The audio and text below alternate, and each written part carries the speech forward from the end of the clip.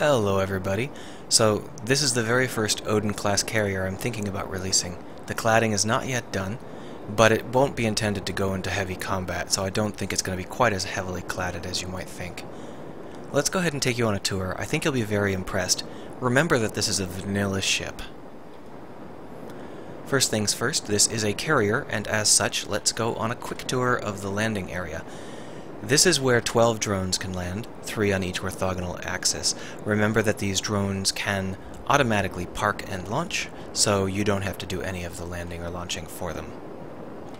In the front, there is room for one ultra-heavy drone, which can be of any size at all, and this is where the ship gets its name.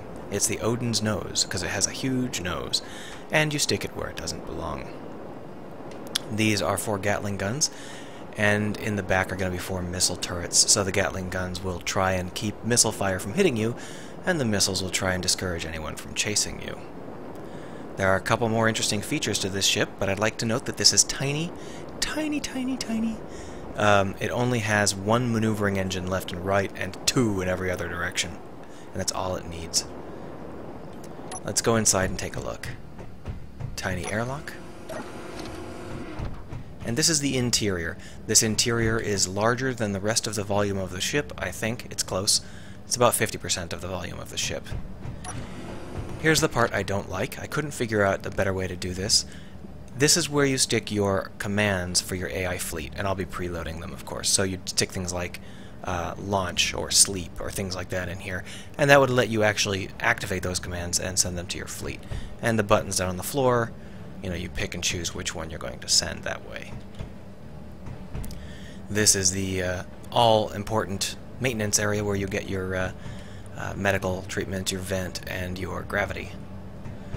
Because this is vanilla, it was a little bit difficult, but I went ahead and made a toilet and a little bit of a TV viewing area.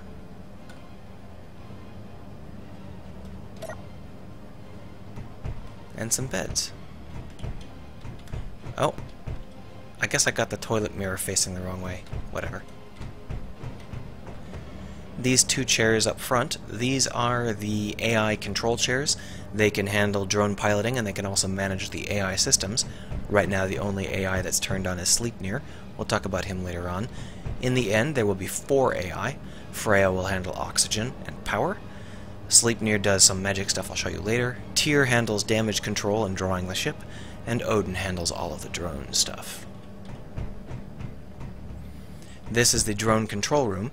Because each of these panels will have a background color designating whether the drone is active or passive or out of range or whatever, you'll be able to quickly see all of the drone's characteristics even though you can't see all of the screens.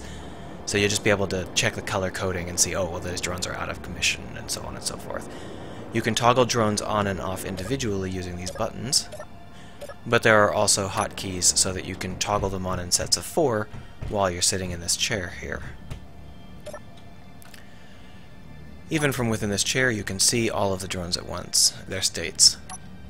So this is how it looks from the outside. And how's the performance? Well, it's really quite good. Now the cladding will slow it down some, but take a look.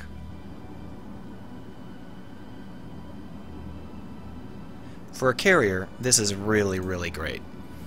Now I'm going to be adding maybe 2 or 4 more gyroscopes to keep it this snappy even after we have the toilet just exploded. I'll have to fix that. I'm going to go ahead and add some more gyroscopes to keep it this snappy even after I've added more armor, but the basic idea is here, and I like the way that that back looks, that engine system. Turned out pretty good. It works great. It's the equivalent of 9 large engines, but it takes up as much space as 5 of them. And it's lighter. It's like 1/10 the weight. It's great. Let's go ahead and take a look at our turret. Oh, we broke it. We broke our turret. I guess I don't know enough about turrets. I thought that this turret would work fine, but I've clearly busted it.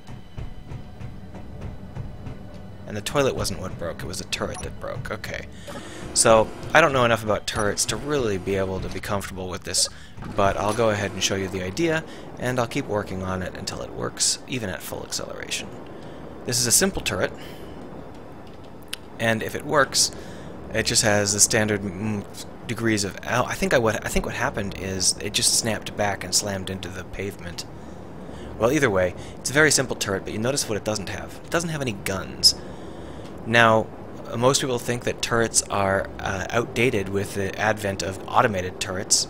I mean, there's no reason to have these kinds of turrets if you can have an automated turret.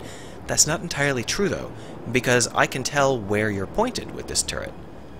And to do that, all I need to have is 2 points of access, and so, you know, I've got the camera, and then I've got the remote control, which blew up. And so those are my points of access, and using those I can tell exactly where you're pointing. And that means that if you wanted to, you could point at that asteroid way over there, and you could zoom way in and take a look, and then you could click a button, and your drones would fly out towards that asteroid and mine it. Or in this case attack it, because these are all military drones.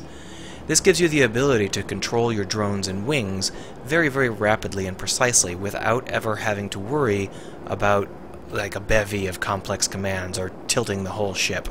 It's going to be doubly important on the large carriers later, but it is cool on this carrier as well. It's just a shame that I suck so bad at building them. So that is the basic idea.